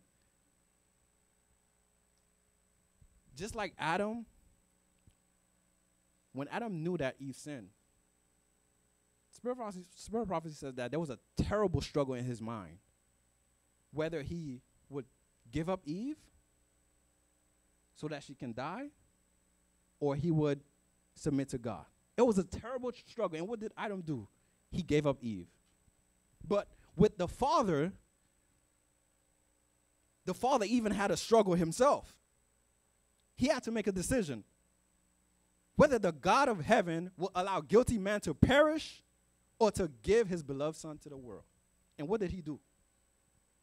He gave his beloved Son to the world. We read in John 3:16 that God so loved the world that he gave his only begotten Son, that whosoever believes in him shall not perish, but have everlasting life. Now I'm going to turn to Hosea.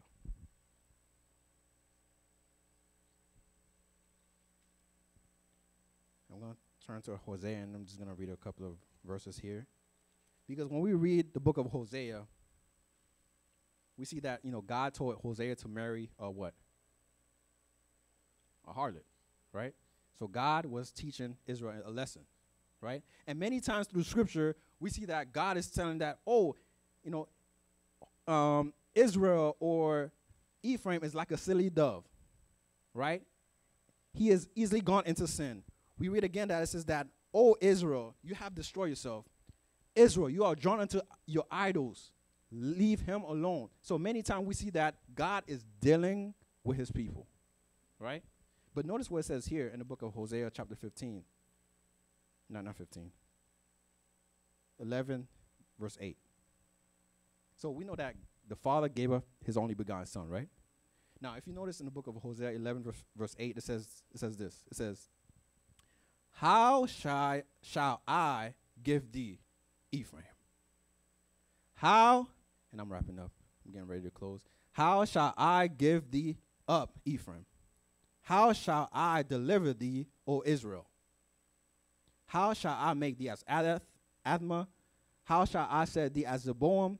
My heart is turned within me. My repentance are kindled together. I will not execute the fierceness of my anger. I will not return to destroy Ephraim. I am God and not man. So here, God is pleading with his people. He's saying, how can I give you up? How can I give up my beloved? And in chapter 14, the whole chapter is a beautiful chapter. Whenever you get a chance to read it, of Hosea, we're seeing that there is a plea to return to the Lord. And with that plea, there is a promise of full redemption. The Bible says here in the book of Hosea chapter 14, verse 1, it says that here the Lord is playing with Israel and Ephraim. He's saying, return unto me, O Israel. Return unto the Lord your God. For you have fallen by your iniquity. Take with you words and turn to the Lord and say unto him, take away all my iniquity and receive us graciously. And with that also, here it says that Asher will not save you. Your gods will not save you. That which you put your trust in, that which you love more will not save you. Neither will we say any more to the work of our hands, that which our minds have fashioned to be into an idol. Here it's saying that these will not save you. And then God is giving them the promises of full redemption. If you look at verses 4 through 7, God is saying that I will heal your backslidings. I will be as the dew unto Israel. His branches shall spread, and so on and so forth. So God is making full promises of redemption. And in verse 8, notice how Ephraim responds. Notice how Ephraim responds to the plea to return to the Lord and to the promises that God has given to Ephraim. It says, Ephraim shall say, what have I to do any more with idols? What have I, Lord, to do any more with idols? Lord, I have heard you. I have heard him and observed him. So Ephraim, Israel, came to his senses. He realized that this idol that he is holding onto, that things which he have placed as more importance than God, is destroying him, is eating him alive. He is joined to this idol. He cannot let go of himself. So here, Ephraim is pondering and he's asking this question. What have I any more to do with this, with idols? I have heard the call of salvation. I have heard the call of repentance. And guess what? Ephraim has responded.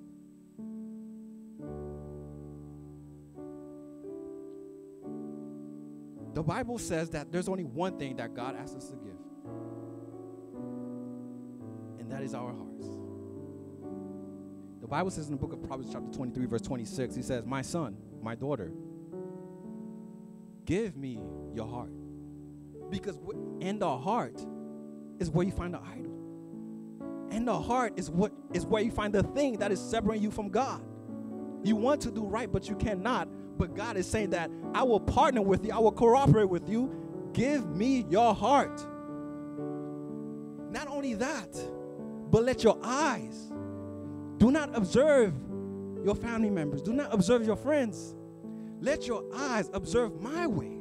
The Bible says in the book of Psalms 68:24, they have seen thy goings, O God, even the goings of my God, my King, and the sanctuary. They have observed God in the sanctuary through the sacrifice, the holy place, in the most holy place. They have beheld him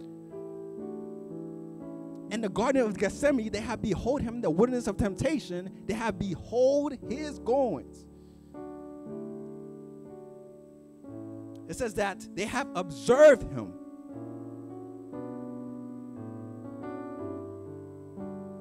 And it says that I am like a green fir tree, evergreen. And then it ends here. From me is thy fruit found.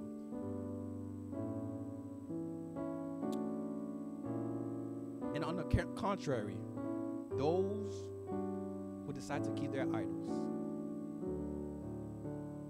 There's one more person I want to look at, and then I'll close. And that is Judas. What was Judas' idol?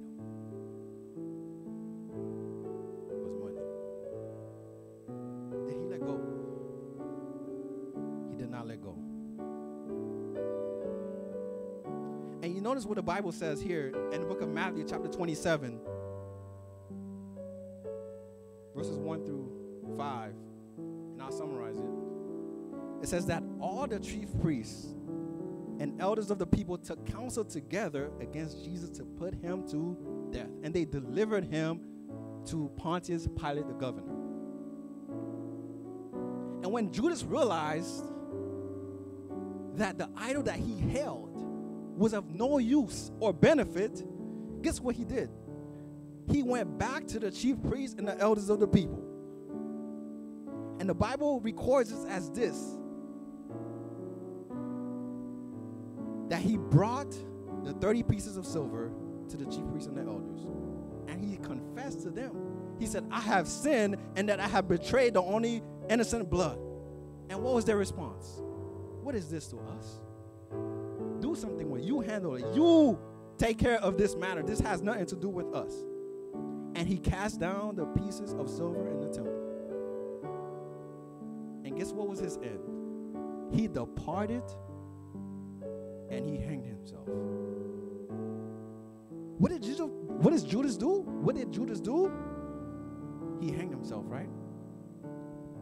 He dispensed his idol before the chief priests and the elders. It left him unsatisfied, frustrated, and in utter discouragement to the point where he left and he hanged himself.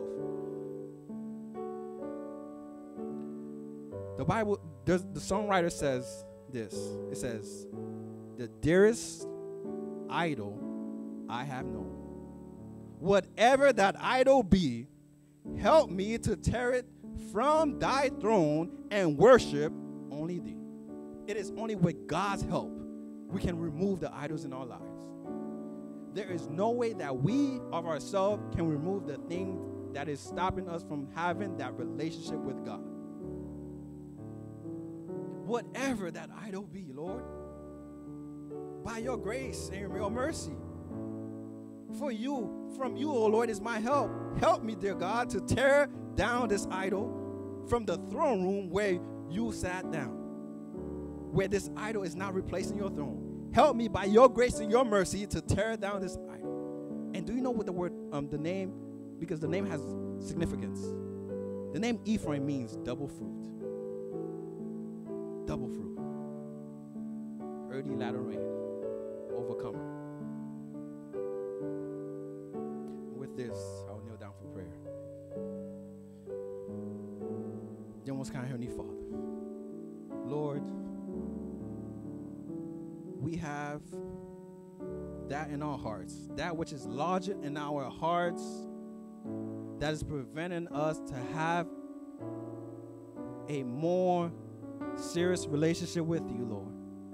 And we know that in and of ourselves, we cannot dethrone this idol, dear God. But dear Lord, you have promised that you are able to help us, that if we cooperate with you, we can overcome, and thereby by observing you, you will begin to take away the idols from our hearts, that these things would grow strangely dim. So dear Lord, again, we ask that you would do for us what we cannot do for ourselves. Forgive us what we have fallen, dear God, and we pray for the presence of your Holy Spirit, that he may not only convict us and be around us, dear God, but that he will lodge within the place where the idol sat. And this, oh Lord, we pray in Jesus' name. Amen.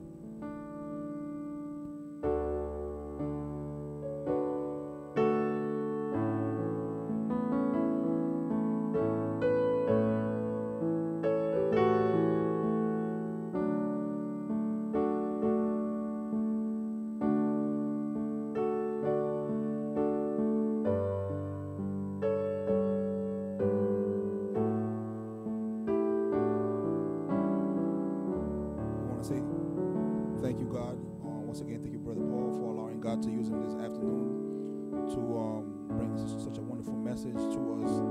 That we all know that we all struggle with some type of idol in our own life, and that's what causing our relationship with God to be in frenzy. So I pray that this message was dear to you guys, that you may apply this message in your life, and you may go home and meditate upon the message. And pray God for strength, that you may cast all your idols upon the altar, that you may gain victory. For us to close, we go ahead and stand up and sing number 315, all for a closer walk with God. Number 315. All for a closer walk with God.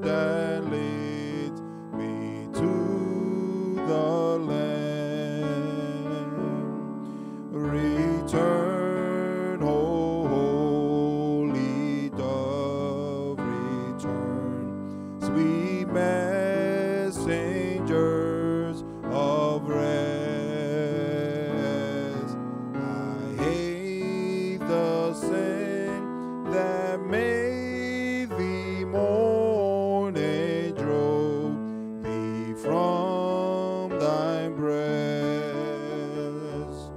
What peaceful hour I once enjoyed, how sweet their memories still, but they have left an aching for the world can never feel. The dearest idols I have known, whatever that I know be, help me to tear it from thy throne and worship only thee.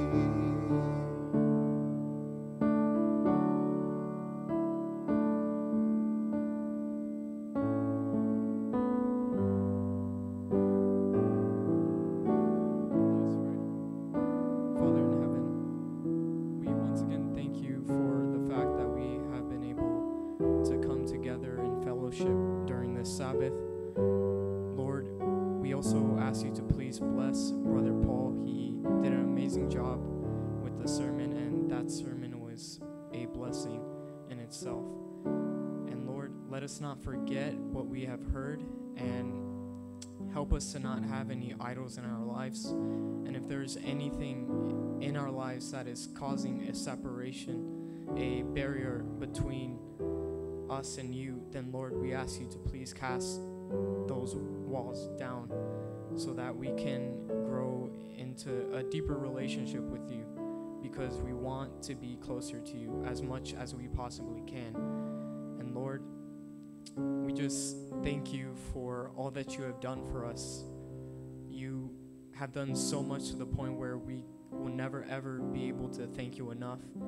And we should not be putting anything above you. So please, Lord, help us to forsake our idols. It is a struggle, but through you all things are possible. So Lord, I know that I struggle sometimes with idolatry, and I'm sure that some of my brethren here also struggle with it too. And Lord, help us to overcome our idols so that ultimately your name can be glorified and so that we can grow closer to you. And as we depart, Lord, continue to be with us, and may you please help us to have you in our mind always. And once again, I ask you to please help us to be a light in this dark world. Help us to make a difference in other people's lives. Help us to be a blessing to others. And so we thank you, Lord, for everything, and let your will for our lives be done. Nothing more, nothing less, nothing else. We ask this all in Jesus' wonderful name. Amen and amen.